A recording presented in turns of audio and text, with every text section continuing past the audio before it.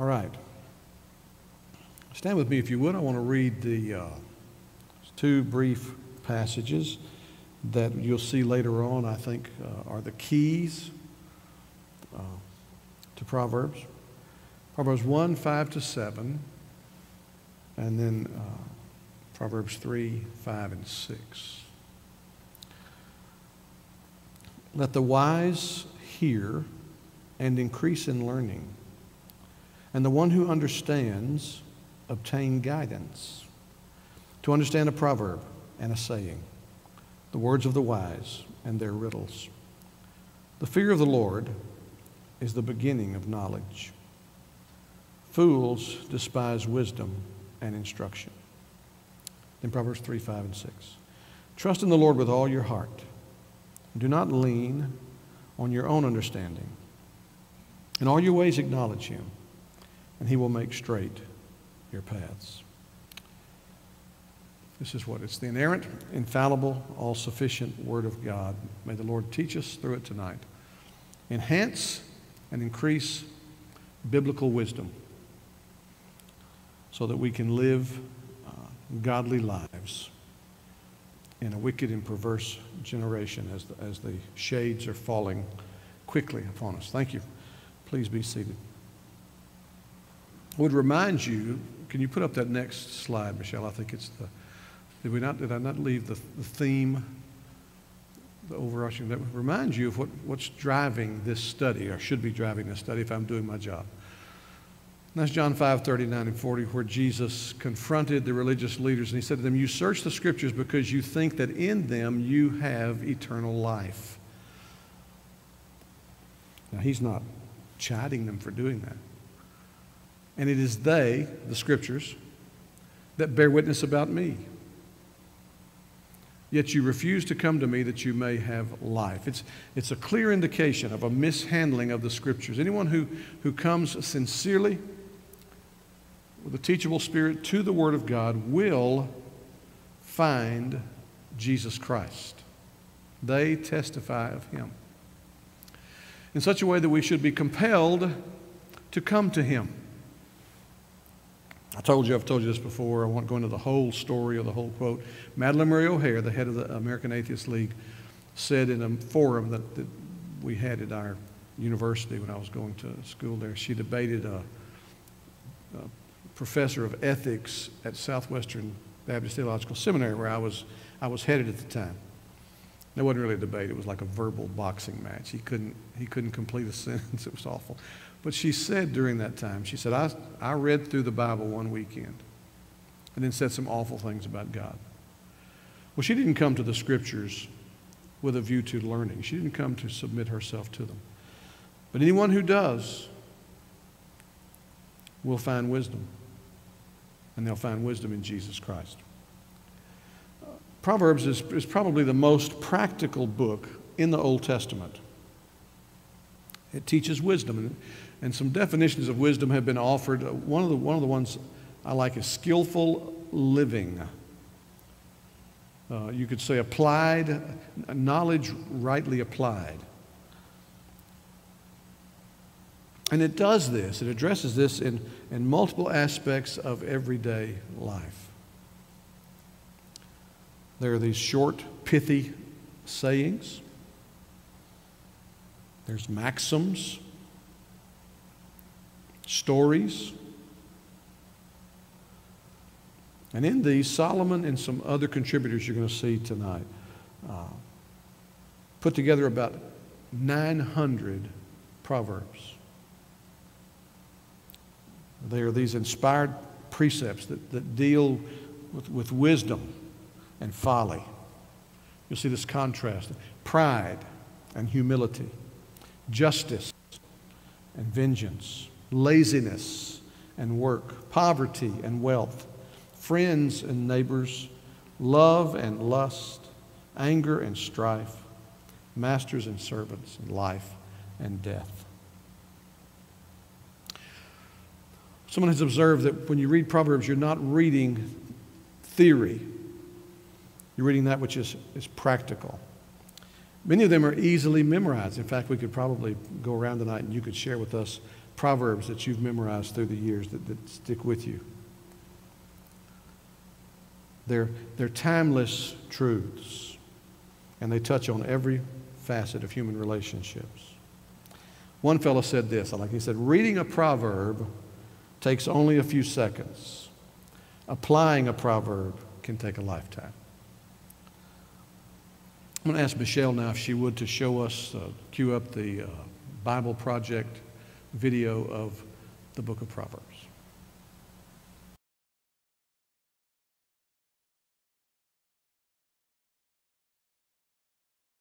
The book of Proverbs.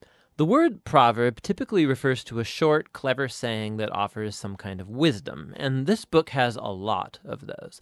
But they're almost all in the center section of the book, chapters 10 to 29. But there is way more going on in the book of Proverbs, especially at the beginning, chapters 1 through 9, and the conclusion, chapters 30 and 31. The book's been designed with an introduction, chapter 1, verses 1 through 9, and it first of all links this book to King Solomon. Now remember the story in 1 Kings chapter 3. Solomon had asked God for wisdom to lead Israel well. And so Solomon became known as the wisest man in the ancient world. And we're told in 1 Kings chapter 4 that he wrote thousands of proverbs and poems and collected knowledge about plants and animals. So Solomon was like the fountainhead of Israel's wisdom literature. So while not all the material in this book is written by him personally, he is where Israel's wisdom tradition began. The introduction says that by reading this book, you too can gain wisdom. Now, wisdom for most of us means knowledge, but the Hebrew word chokhmah means much more than just mental activity. It refers to action also. So think skill or applied knowledge. This is why back in the book of Exodus, chapter 31, it was artists and craftsmen in Israel who were said to have chokhmah. So the purpose of this book is to help you develop a set of practical skills for living well in God's world. And this gets linked with another key idea in the introduction, the fear of the Lord. Now, fear here is not about terror. It's about a healthy sense of reverence and awe for God and about my place in the universe. It's a moral mindset that recognizes I am not God and that I don't get to make up my own definitions of good and evil and right and wrong. Rather, I need to humble myself before God and embrace God's definition of right and wrong, even when that's inconvenient for me. Now, this introduction leads us into the first main section of the book, chapters 1 through 9, which also doesn't contain short one-liner proverbs. Rather, what we find here are 10 speeches from a father to a son about how the son should listen to wisdom and cultivate the fear of the Lord and live accordingly, which means a life of virtue and integrity and generosity, all of which lead to success and peace. And the father warns his son also about folly and evil and stupid decisions that will breed selfishness and pride, all leading to ruin and shame. And so the son should make the pursuit of wisdom and the fear of the Lord his highest goal in life. And this way of thinking, it forms the moral logic of this entire book. Now, these speeches from the father also clue us into what biblical wisdom literature is and how it's different from other parts of the Bible. These books explore how to live well in God's world, but wisdom is not the same as law, like what Moses gave Israel at Mount Sinai. And it's not the same as prophecy, divine speech to God's people. Rather, wisdom literature has the accumulated insight of God's people through the generations about how to live in a way that honors God and others. And so, through the book of Proverbs now, these human words about wisdom have been put together as God's word and wisdom to his people, which connects to the other thing you find in chapters 1 through 9. There are 4 poems from Lady Wisdom. Here, wisdom has been poetically personified as a woman who calls out to humanity to pay attention and to seek her. Wisdom says that she is woven into the fabric of the universe, and so wherever you see people making wise decisions, they are relying on her. So you see someone being generous or having sexual integrity or upholding justice. They are drawing on wisdom. These Lady Wisdom poems, they're a creative, poetic way of exploring this idea that we live in God's moral universe, and that goodness and justice are objective realities that we ignore to our own peril. And so fearing the Lord, living wisely, it's living along the grain of the universe. Now together, these two sets of speeches from the Father and Lady Wisdom, they make a powerful claim about this book, that you're not simply reading good advice, you're reading God's own invitation to learn wisdom from previous generations. And so in the next section of the book, chapters 10 through 29, we find hundreds of ancient proverbs, and they apply wisdom and the fear of the Lord to every life topic you could imagine: family, work, neighborhood, friendship, sex, marriage, money, anger, forgiveness, alcohol, debt, everything. And these are all filtered through the value system of Proverbs 1 through 9. Now, these Proverbs, they're all pretty short, they're easy to memorize, and actually this section of the book is meant to become a reference work that you return to time and time again throughout the years, which raises some important issues in learning how to read these Proverbs. First of all, Proverbs are by nature about probabilities. So you fear the Lord and you make wise, good choices, things will likely go well for you. And if you don't fear the Lord, you're foolish, your life will likely not go so well. Now, that is all often true, but not always. Which leads to the next point, that Proverbs are not promises. They're not formulas for success. So, some Proverbs, for example. The fear of the Lord prolongs your life, but the years of the wicked are cut short. Or, train up a child in the way they should go, and when they're old, they won't turn from it. So yes, fearing God, being a moral person, will most likely lead to a better, longer life, and raising your kids in a stable, loving home does set them up well, but there are no guarantees. Lots of things can and often do go wrong in our world. And so lastly, Proverbs by nature focus on the general rule, but not the exceptions, which are many. And the wisdom books actually aren't ignorant of that. The exceptions are what the other wisdom books, Job and Ecclesiastes, are all about. And together, these acknowledge that life is too complex for simple formulas, which is why we need all of the wisdom books together to get the bigger picture. This all leads to the final section of the book, two large collections of poems. First, poems from a man named Agur, who begins by acknowledging his own ignorance and folly and his great need for God's wisdom. And then Agur discovers that divine wisdom has been given to him in the scriptures, which teach him how to live well. And so Agur is put before us as like a model reader of the book of Proverbs, somebody who's always open to hearing God's wisdom through the scriptures. The final poems are connected to a man named Lemuel. He's a non-Israelite king, and he passes on the wisdom that was given to him by his mom. It's guidance for being a wise and just leader. And then the final poem is an acrostic or an alphabet poem where each line begins with a new letter of the Hebrew alphabet. And the entire poem's about the woman of noble character. It depicts a woman who lives according to the wisdom of Proverbs and stands like a model of someone who takes God's wisdom and then translates it into practical decisions in everyday life, at work or at home, in her family and in her community. So the book opened with words from a father to a son about listening to Lady Wisdom, and so now the book closes by offering the words of a mother to her son about a woman who lives wisely. The book of Proverbs is for every person in every season of life. It's a guide for living wisely and well in God's good world, and that's what the book of Proverbs is all about.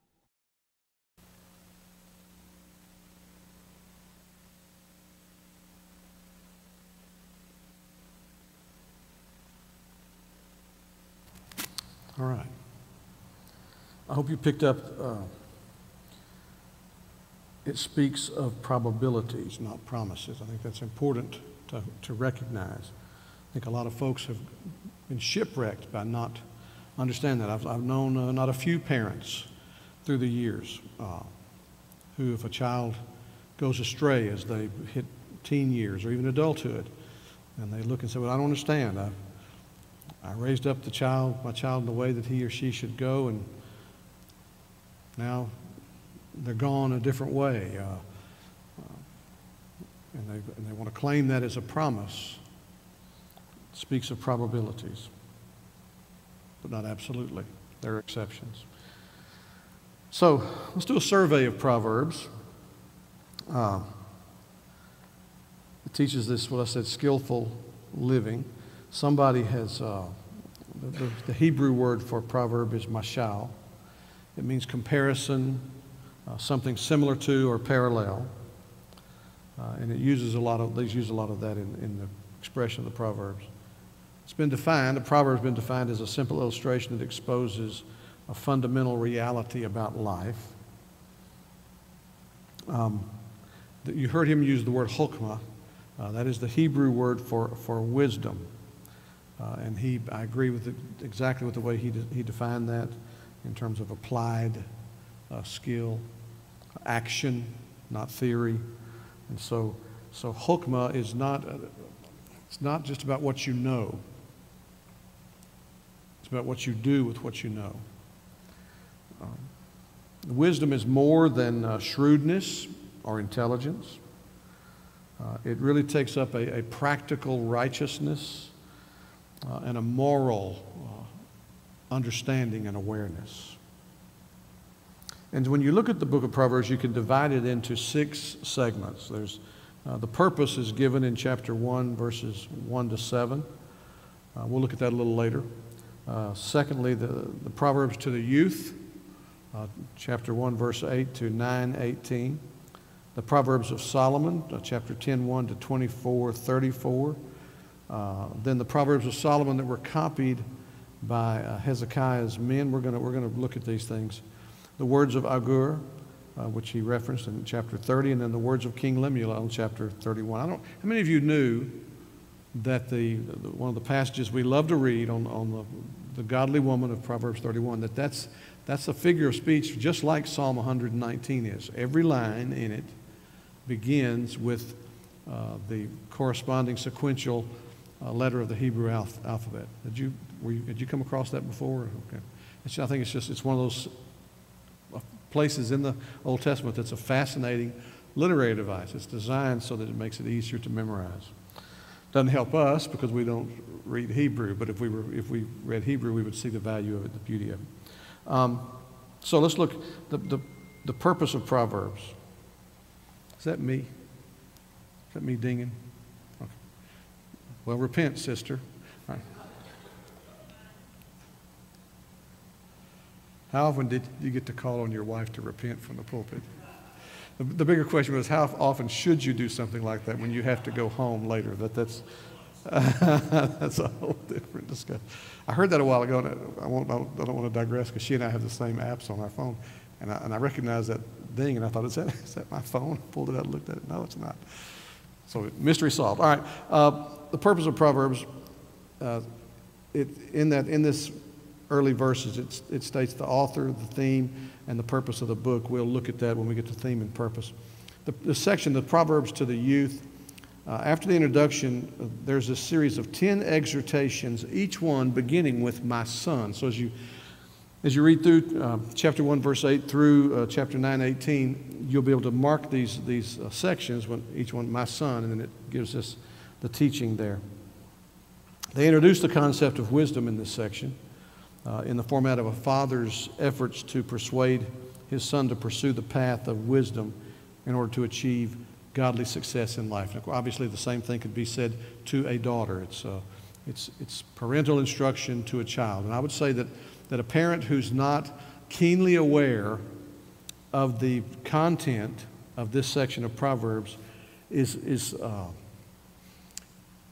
not absolutely, but probably flying by the seat of your pants in terms of instructing children. When you read through this, chapters 1 to 4, wisdom rejects the invitation to participate in crime and foolishness. Wisdom rewards seekers of wisdom on every level. And wisdom's discipline provides freedom and safety. This is one of it's very much like the Ten Commandments. The Ten Commandments look very restrictive, but if you're traveling through life and you know that there are many precipices in life that you can easily go off the edge of, then the moral law of God, much like this wisdom literature, forms rails for you which help you to travel safely with good freedom. In this section, wisdom protects a person from illicit sensuality and the consequences of it, from foolish practices, from laziness, from outright adultery, and the lure of the harlot. And remember now, because this, even though it says my son, the implication is to this will be true to a daughter. So the harlot can be a sinful woman or a sinful man luring someone into ungodly living. Wisdom is to be preferred to folly because it's divine origin and its rich benefits. And you see the contrast. If you know Proverbs, you see a person who does this, there's more hope for him than for a fool. And you think, the fool is marked out over and over again in Proverbs. So if there's what's going on here? So the contrast is there. And then when you read through this section, you see that there are four kinds of fools that crop up. They're all the way from someone who's naive, just not informed, hadn't fed on truth. Someone who's not committed, all the way to scoffers, those who arrogantly despise the way of the Lord. And then I found this, which I thought was a good note. It says, the fool in Proverbs is not mentally deficient. Think about that, because Jesus rebukes his hearers in the Gospels when you speak of another individual as a fool. And that's not what this word's about. It's not a person who's mentally deficient. His problem is he's self-sufficient. He orders his life as if there were no God. The fool has said in his heart, there is no God. And then when you get this next section, there's the Proverbs of Solomon, chapters 10:1 to chapter 24:34. Not a lot of topical arrangement here. You find what one writer I read calls thematic clusters, chapter 26:1 to 12. Anyway, but typically the units in this section are one-verse maxims.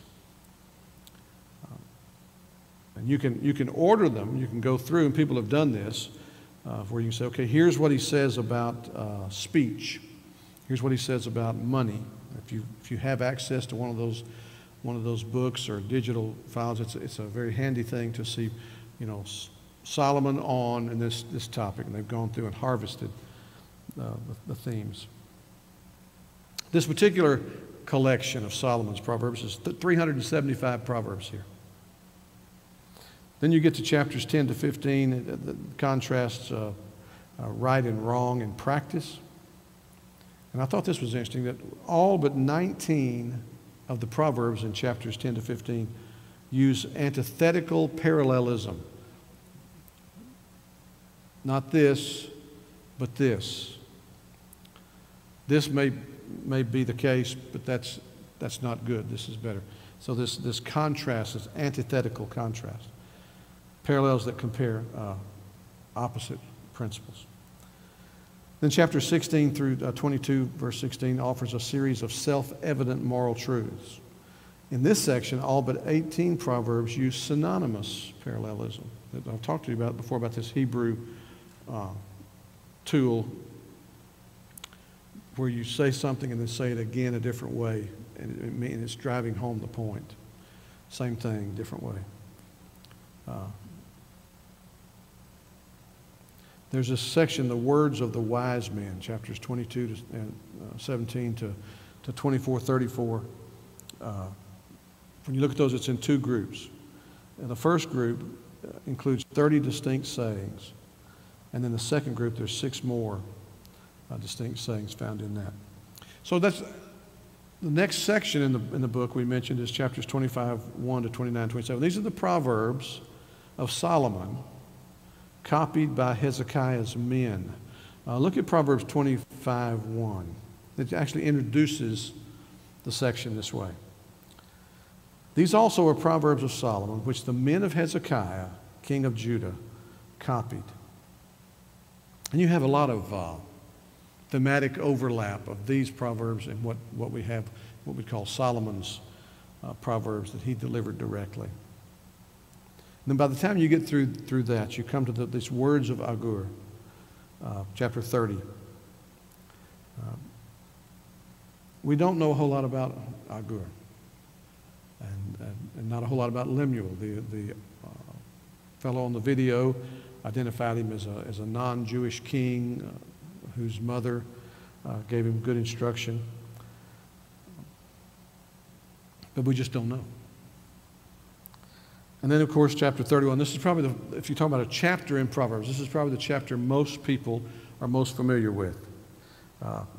It's that acrostic, 22 verses, and they're starting off with the corresponding alphabet, Gimel Daleth, of the Hebrew alphabet. It portrays this virtuous wife. And we'll take a little more look at that when we get into the seeing Jesus. Now, the key word is wisdom. The ability to live life skillfully is another definition come across. Proverbs is a good guide for how to live a godly life in an ungodly world. And I would say if ever we needed the book of Proverbs, we need it today. Because we're living in a day where the moral absolutes are gone. I want you to think about something for a minute. I'm soon to be 65. I'm not pretending that when I grew up as a child that it was a moral day. There was immorality. But there were some givens when I grew up.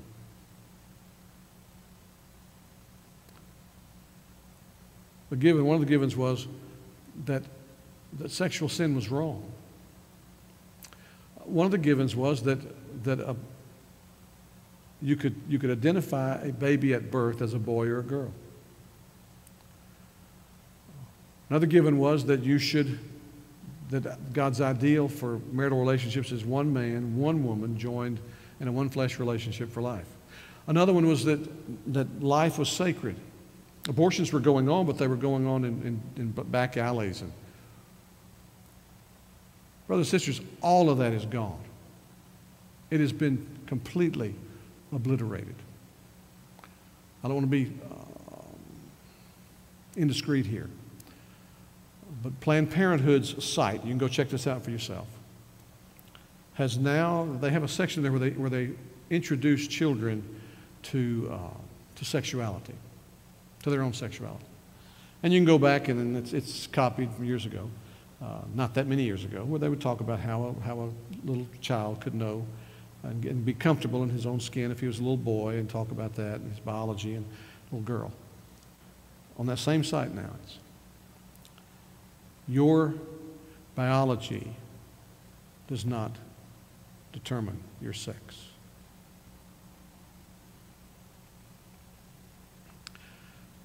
We need to be anchored and aware and saturated with, as do our children, in moral absolutes. And the book of Proverbs is a great place to start.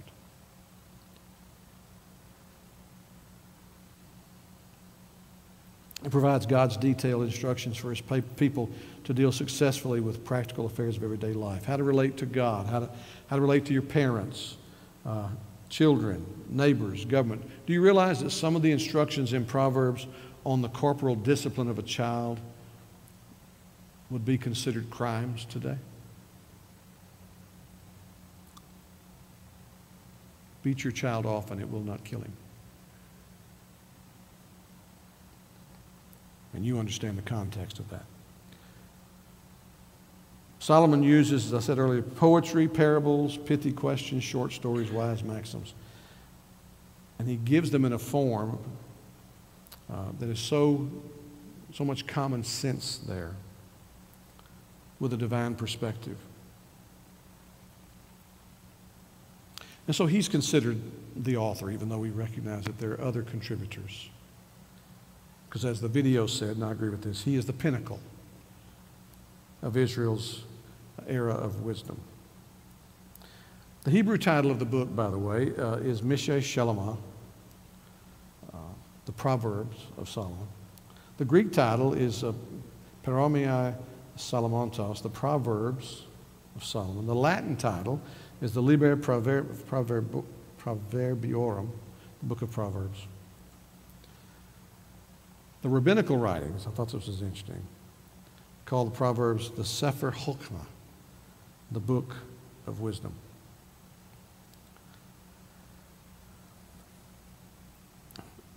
Look at 1 Kings 4:32.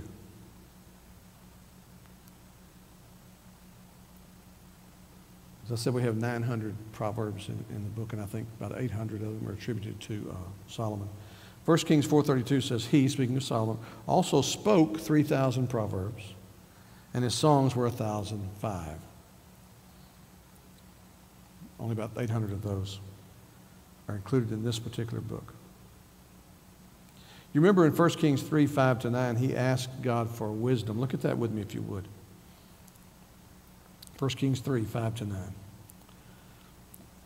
At Gibeon, the Lord appeared to Solomon in a dream by night, and God said, ask what I shall give you.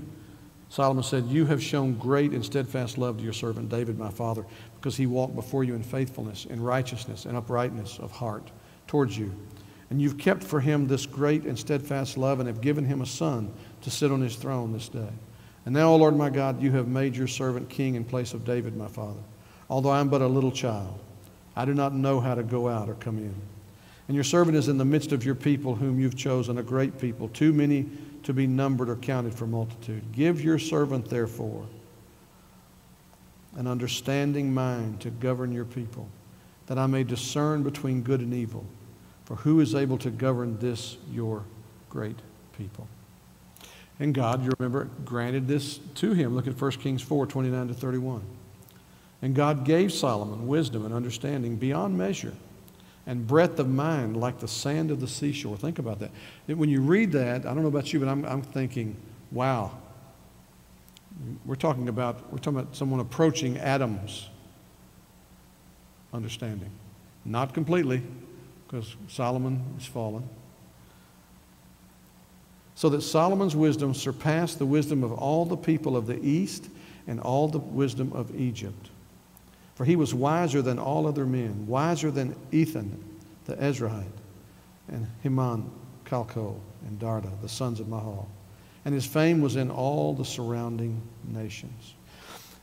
And because of this, we read, like in 1 Kings 4:34, just a couple of verses down, that people from foreign lands came to hear him speak. Look, and people of all nations came to hear the wisdom of Solomon, and from all the kings of the earth who had heard of his wisdom. 1 Kings 10:1 talks about the Queen of Sheba. Now when the Queen of Sheba heard of the fame of Solomon concerning the name of the Lord, she came to test him with hard questions. In the same chapter, verse 24. And the whole earth sought the presence of Solomon to hear his wisdom, which God had put into his mind. He had extraordinary knowledge, aptitude, skill, perception. And when he was at his zenith, you know, he had some difficulties toward the end of his life, but at his zenith, prosperity that came to Israel, the glory that came to Israel was phenomenal. Now, one writer observed that Solomon probably collected and edited Proverbs other than his own. If you look at Ecclesiastes 12:9, this gives us a hint of this. It said, besides being wise, the preacher, and by the way, the preacher, we're going to see this when we get to Ecclesiastes, Solomon, also taught the people knowledge, weighing and studying the arranging many proverbs with great care. So he was harvesting. There was a whole wisdom culture in his day. I told you the second collection was assembled by the scribes of King Hezekiah. Because Hezekiah, when you go back and read, had an interest in spiritually benefiting the people that he served as king. You remember, or you may not remember, that when Hezekiah was king, that Micah and Isaiah ministered during Hezekiah's reign. And some have suggested that perhaps the two prophets were also involved in this collection. Look at Proverbs 22:17 with me and 24:23, and you get this idea of these collected proverbs. Incline your ear and hear the words of the wise, this idea of the words of the wise, and apply your heart to my knowledge. And then again, chapter 24, verse 23, these also are sayings of the wise, this idea of the sayings of the wise. Partiality in judging is not good. And One of the writers I was looking at said that this kind of language is similar to this, and I'm going to try to pronounce this name, the wisdom of Amenemope, who was an Egyptian wise man. It's a document of teachings on civil service by an Egyptian who lived between 1000 BC and 600 BC, and the date of the writings of Proverbs on Solomon's part would have been 931 BC. One of the accounts I read said that wise men of this period of time went to hear one another. They would listen and glean from one another. And some suggest that this Egyptian came and heard Solomon and borrowed from some of the language, this idea of the wise men. As I said, we don't have information biblically about Agur or Lemuel. When you go through and look at the biblical information we have, when you think about the date and the settings, look at Jeremiah 18:18, and then Ezekiel, we'll look at that, 7:26. There are three groups, this is important, three groups of people who made an impact on their culture. There were the priests who imparted the law, the prophets who communicated the divine word and visions, thus saith the Lord, and the sages or the elders. They gave counsel to the people. This would be the section of the wisdom material. Practical application of godly wisdom to specific problems and decisions. Look at these two verses. Jeremiah 18:18. Then they said, come, let us make plots against Jeremiah, for the law shall not perish from the priest, nor counsel from the wise, nor the word from the prophet. See those divisions there? Come, let us strike him with the tongue, and let us not pay attention to any of his words. Then in Ezekiel, the prophet Ezekiel 7:26, disaster comes upon disaster. Rumor follows rumor. They seek a vision from the prophet, while the law perishes from the priest, and counsel from the elders. So there's this threefold. We've studied the law and the historical books on Sunday nights here. We'll be heading into the prophets, and so in the middle of that is this wisdom literature. When we look at Ecclesiastes 1:1, we see here this preacher is a good example of the wisdom school. The words of the preacher, son of David, king in Jerusalem. Ecclesiastes 1:12, I, the preacher, have been king over Israel in Jerusalem. Ecclesiastes 7:27, behold, this is what I found, says the preacher, while adding one thing to another to find the scheme of things. And then, of course, the passage we're most familiar with perhaps in Ecclesiastes 12:8 and 10. Vanity of vanity, says the preacher, all is vanity. Besides being wise, the preacher also taught the people knowledge, weighing and studying and arranging many proverbs with great care. The preacher sought to find words of delight, and uprightly he wrote words of truth. This word that shows up in the Hebrew for preacher is one who addresses an assembly. He presided over an academy of wise men and taught the people knowledge, as we just read. So we're going to peg the date generally from what we know of around 931 BC. Someone suggested that this group of Proverbs put together by the men of Hezekiah would have been collected about 230 years later, so about 715 to 686 BC, just before destruction. Now, what about the theme and the purpose? Well, Proverbs is one of the few books in the Bible that lays out its theme. It spells it out intentionally. The purpose statement is in chapter 1, verses 2 to 6. Let's look at that together. Well, here's the Proverbs.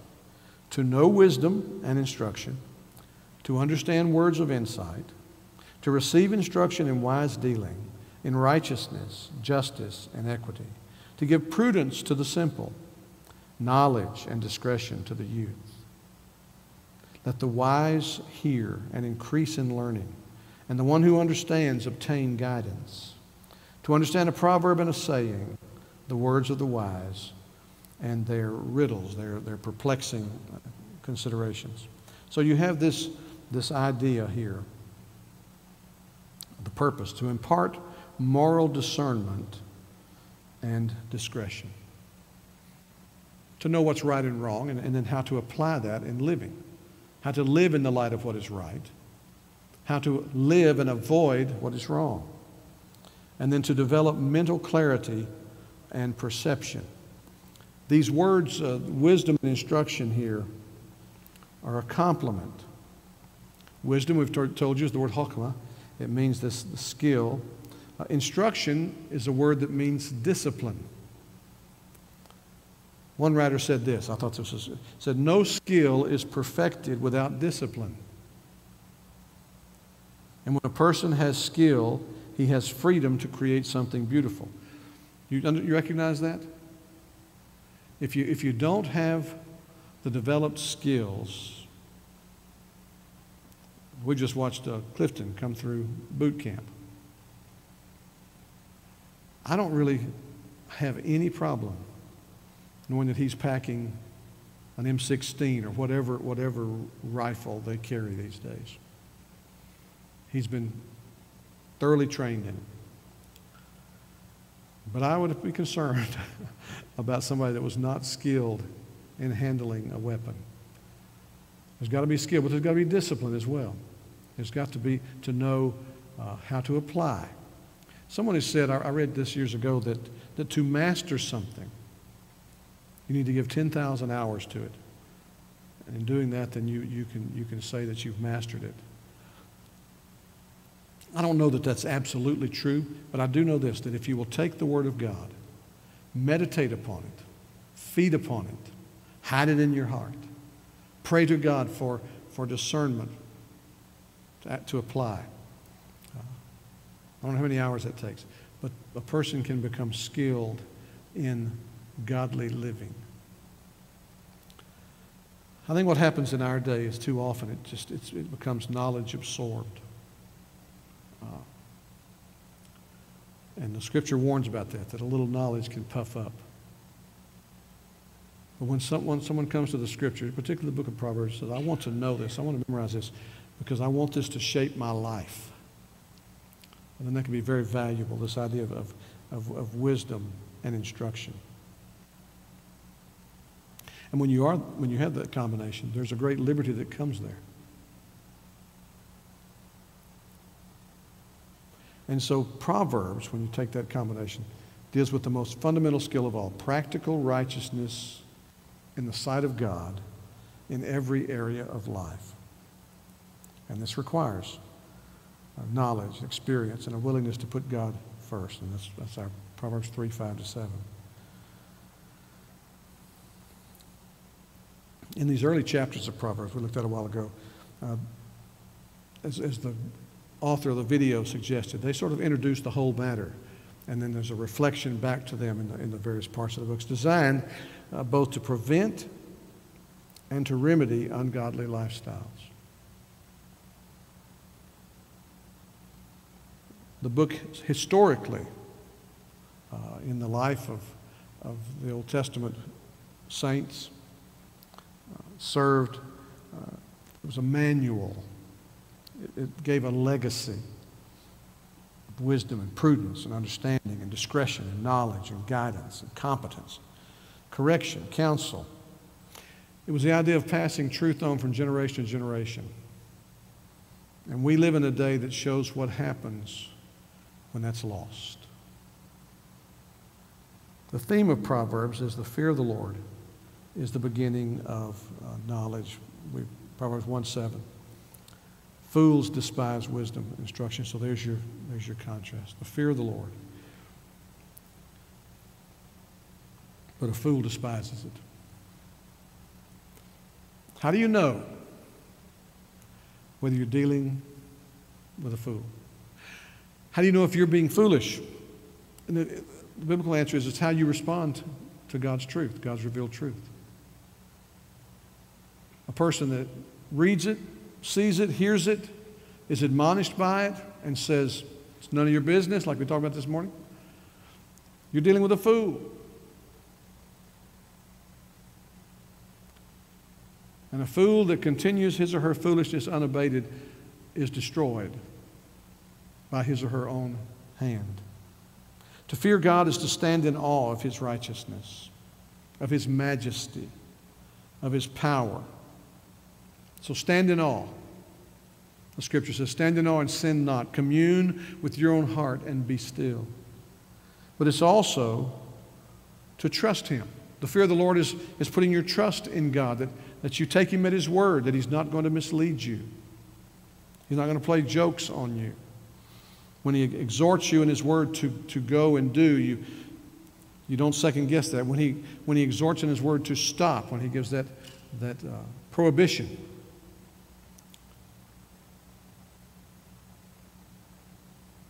the fear of the Lord, Proverbs 9:10, look at that with me. The fear of the Lord is the beginning of wisdom, and the knowledge of the Holy One is insight. That's why you can talk to somebody that has more degrees than a thermometer. But if their view of God is something that says, I don't need that. I don't need that crutch, whatever. You're talking to an educated fool. You may learn something valuable from them, sort of like one writer said that, a stopped clock is right twice a day.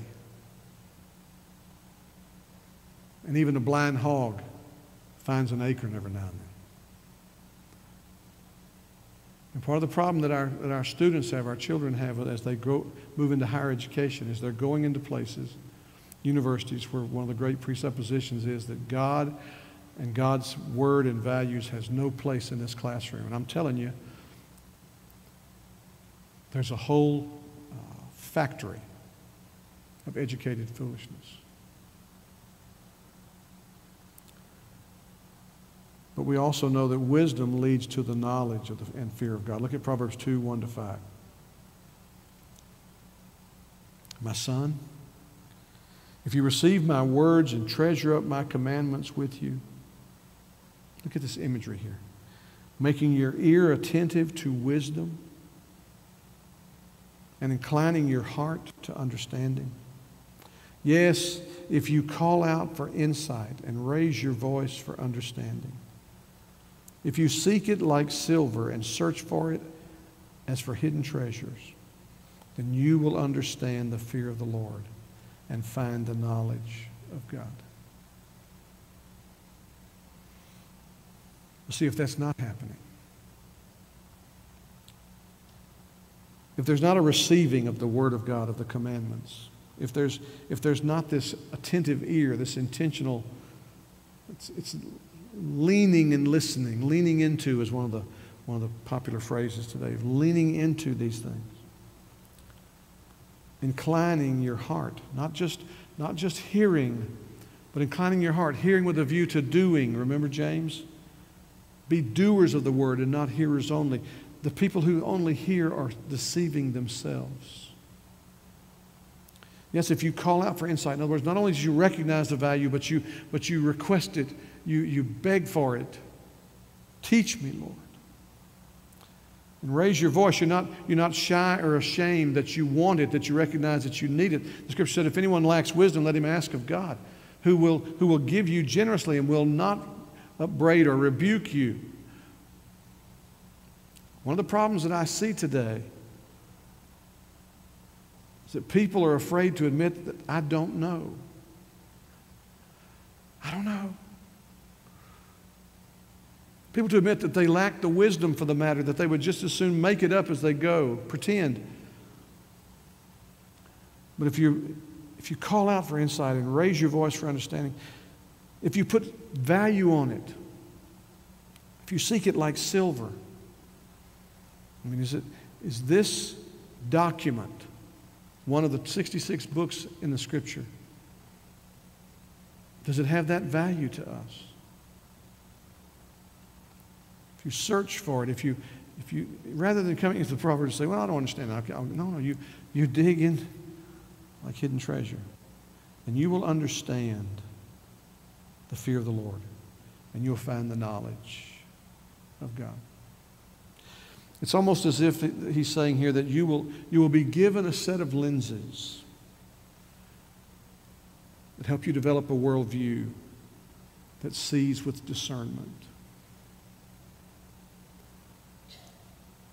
Not infallibly. I still sometimes could kick myself for how I've missed this or missed that. But the value of this does cultivate a view of the world, a view of reality. Well, what about some keys to this? Well, of course, the key word, not going to surprise you, it's the word wisdom, as we've defined it. The key verses we read at the outset, and the key chapter is chapter 31. This chapter, now think about when this was written. 900 something BC.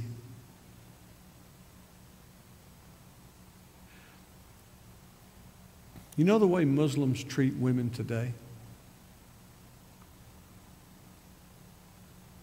That's not a new thing.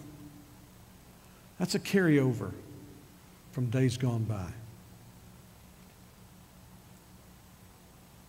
And for this piece of writing to come onto the scene. Now look, we love the patriarchs and we learn much from them, but don't forget Abraham tried to pass his own wife off as his sister 2 occasions to save his skin. Women were not treated well. And yet you read Proverbs 31, it's one of the most noble views of women. It sort of anticipates how Jesus comes on the scene in the first century. We don't need a feminist movement. We need a Jesus movement. He escalated and elevated the view of women. And so we see in these verses that the woman is she's a good woman. She's a good wife. She's a good mother. She's a good neighbor. She cares for them. She is valuable. When I read Proverbs 31 and talks about her value being worth more than rubies, I always remember in 1 Peter 3 where Peter's exhorting women. He talks about their godly deportment, conduct, which is of great value in the sight of God. You don't see many times in the Scripture where that idea is connected.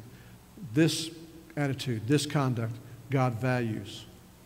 But it shows up twice, once in the Old Testament, once in the New Testament, with reference to women.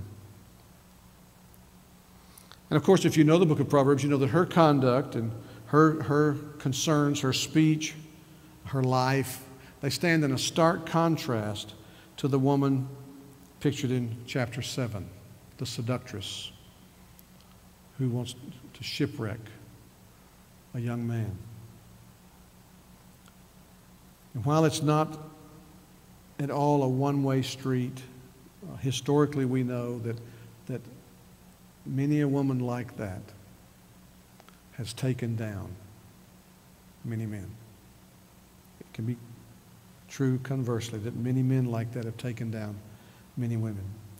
So this woman, this key chapter gives us a nobility and really a sense of advanced thinking, way ahead of its time, on the nobility of women in terms of how we as men ought to relate to them and how they themselves ought to conduct themselves. Well, where do we find Jesus in Proverbs? You probably have an idea by now. In chapter 8, wisdom is personified.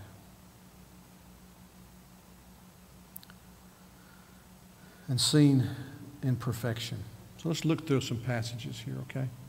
I put a lot of this on the screen so you could track with me. Look at Proverbs 8, 22 to 31. The Lord possessed me at the beginning of his work, the first of his acts of old. Ages ago I was set up at the first, before the beginning of the earth. Think about Jesus as the firstborn of all creation. When there were no depths, I was brought forth. When there were no springs abounding with water, Before the mountains had been shaped, before the hills I was brought forth, before he had made the earth with its fields, or the first of the dust of the world. When he established the heavens, I was there. When he drew a circle on the face of the deep, when he made firm the skies above, when he established the fountains of the deep, when he assigned to the sea its limit, so that the waters might not transgress his command, when he marked out the foundations of the earth, then I was beside him like a master workman. And I was daily his delight, rejoicing before him always, rejoicing in his inhabited world, and delighting in the children of man. This is a picture of wisdom, but clearly it's a picture of the second person of the Trinity.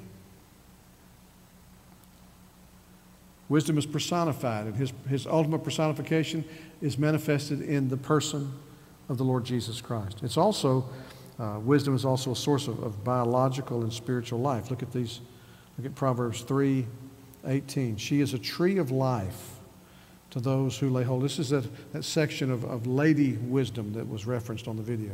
She's a tree of life to those who lay hold of her. Those who hold her fast are called blessed. Blessed are all those who put their trust in him. In Proverbs 8:35 and 36, for whoever finds me finds life and obtains favor from the Lord. But he who fails to find me injures himself. All who hate me love death. And so again, we're talking about wisdom. But in talking about wisdom, we're clearly talking about Jesus Christ. Wisdom also is righteous and moral. Look at Proverbs 8:8 and 9. All the words of my mouth are righteous. There's nothing twisted or crooked in them. They are all straight to him who understands, and right to those who find knowledge. And then wisdom is available to all who will receive it. Proverbs 8:1-6. Does not wisdom call? Does not understanding raise her voice? On the heights beside the way, at the crossroads she takes her stand. Beside the gates in front of the town, at the entrance of the portal she cries aloud, to you, O men, I call, and my cry is to the children of man. O simple ones, learn prudence. O fools, learn sense. Hear, for I will speak noble things, and from my lips will come what is right. What a contrast from Proverbs chapter 7, the seductress who lures for purposes of destruction. Then again in Proverbs 8, verses 32-35, and now, O sons, listen to me. Blessed are those who keep my ways. Hear instruction and be wise. Do not neglect it. Blessed is the one who listens to me, watching daily at my gates, waiting beside my doors. For whoever finds me finds life and obtains favor from the Lord. Now think about those Proverbs in the light of Colossians 2:3. Speaking of Jesus Christ, in whom are hidden all the treasures of wisdom and knowledge. Or 1 Corinthians 1:30. And because of him you are in Christ Jesus, who became to us wisdom from God, righteousness and sanctification and redemption. And then again in 1 Corinthians 1, we've just gone over this in recent months, verses 22-24. For Jews demand signs, Greeks seek wisdom, but we preach Christ crucified, a stumbling block to Jews and folly to Gentiles. But to those who are called, in other words, those who have been summoned so as to respond savingly to the gospel, both Jews and Greeks, Christ, the power of God and the wisdom of God. Proverbs is the book of wisdom, and you see Jesus Christ personified all the way through it. When you're exhorted to get wisdom, it's an exhortation, it's a gospel exhortation to get Jesus Christ. And you come to know him. And he promises when you come to know him what? He will not leave us as orphans. He will give us the helper, the Holy Spirit, who will lead us into all truth. After Jesus' resurrection and ascension, you go read in the book of Acts, and you see how the Holy Spirit opens their eyes to understand what he was talking about earlier. Applied living skillfully. How to live So this is one of those books that, without identifying this with God, clearly is speaking of the one we know as the Savior of sinners. Well, what about its contribution to the Bible? Well, it forms this corpus of material with Job and Ecclesiastes. This is the wisdom literature of the Bible. It's kind of built upon, as we've already talked about, this idea of the fear of Yahweh, the covenant God. This is the basis for practical holiness and living well, living godly in an ungodly age. This book, and I think the author of the video said this, speaks to everyone in every age. You can't read through a verse in this book and say, well, that's passé. No. You can look at some of the sacrifices in the Old Testament and say, well, we don't do that anymore, but it's a foreshadowing of Jesus. But this living is just as practical and important and meaningful today as it was the day it was penned.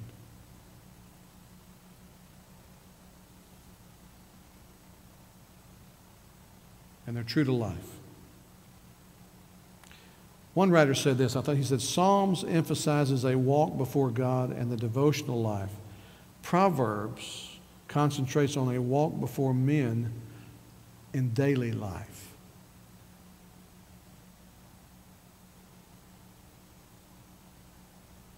Another writer said this, you should read the Proverbs very slowly in small sections.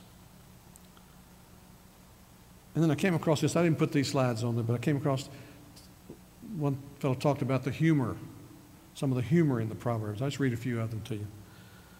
Proverbs 11:22. Like a gold ring in a pig's snout is a beautiful woman without discretion. Judy Rogers is a children's songwriter. She has several CDs, songs for children. And one of them she sings, I think it may have been her CD on Proverbs, is a song entitled Isabel is a Pig. You familiar with this? Isabel is a pig with a ring in her snout. You can dress Izzy up, but you can't take her out because she'll jump in the middle of a big mud puddle because Isabel is a pig. And it goes through and it talks about how pretty little girls with their buttons and bows, how they need to have some discretion in how they live and how they think. Otherwise, you've just put a gold ring in a pig's snout. And you've seen this, by the way. You've seen young women. They don't have a ring in their snout, but they might as well. So I thought it's interesting. Proverbs 19:24. The sluggard buries his hand in the dish and will not even bring it back to his mouth. I mean, think about the image there. Just how lazy is that? That you put your hand in the dish to feed yourself and you're so lazy you won't even bring it back to your mouth. What a powerful picture of a sluggard. One of my deacons at the church in Clinton used to say of lazy people, he said, you couldn't pour a job on that fella. It's a pretty powerful picture. And then, of course, Proverbs 23:13, do not withhold discipline from a child. If you strike him with a rod, he will not die. You'll be arrested for that today.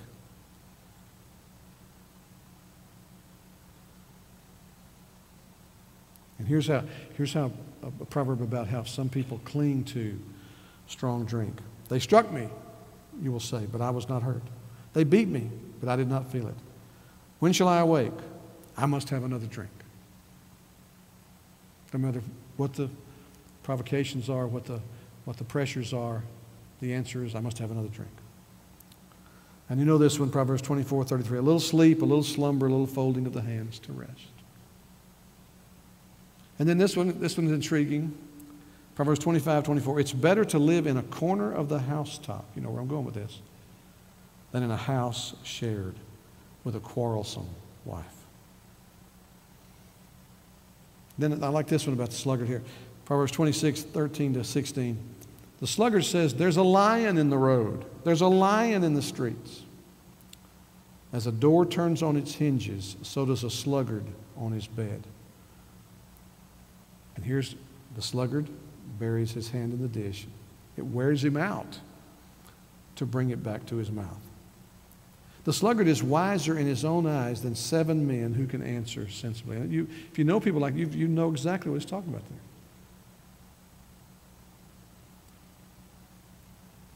Proverbs 27, 15, and 16. A continual dripping on a rainy day and a quarrelsome wife are alike.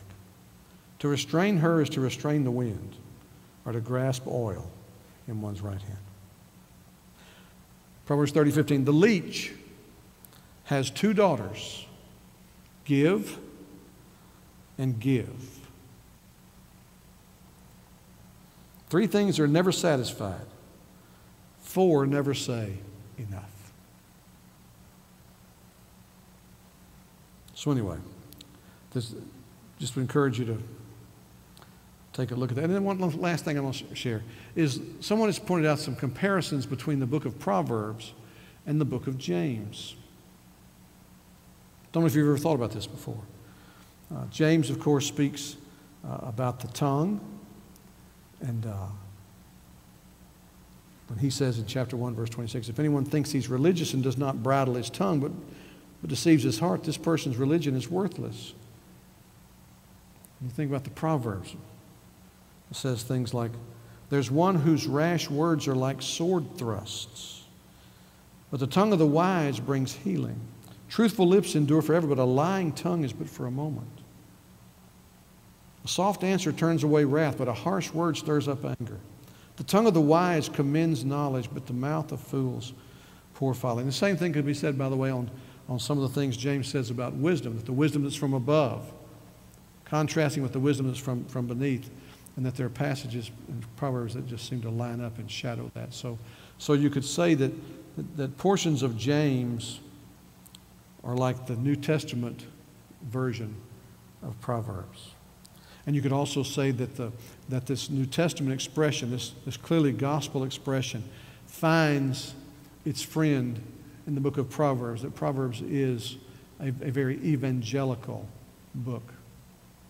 It talks about gospel living, gospel